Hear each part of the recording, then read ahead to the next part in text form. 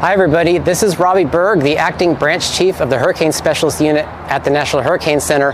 We're coming to you today because, believe it or not, hurricane season is fast approaching, and next week is actually National Hurricane Preparedness Week, running from Sunday, April 30th through Saturday, May 6th. And each day next week we'll have a daily theme to get you ready to know what to do before a hurricane, what to do during a hurricane, and also what to do after a hurricane. So again, join us on our social media channels on Twitter, Facebook, and Instagram as we put out those daily themes. We also want to let you know that many of us will be traveling next week on the Hurricane Awareness Tour along the Gulf Coast of the United States.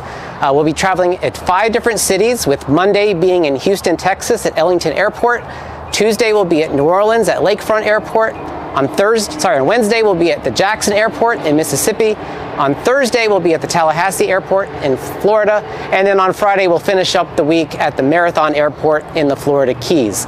All week we'll be doing hurricane preparedness live streams from those sites, so if you're not already following us on this YouTube channel, NWS NHC, please like us and set those notifications to get those live streams as they go live. We'll also be posting these videos onto our Facebook channel as well.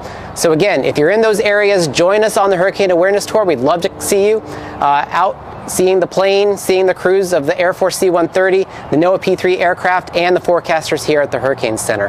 And with that, just remember that hurricane season is fast approaching, and so now is the time we need to start getting ready.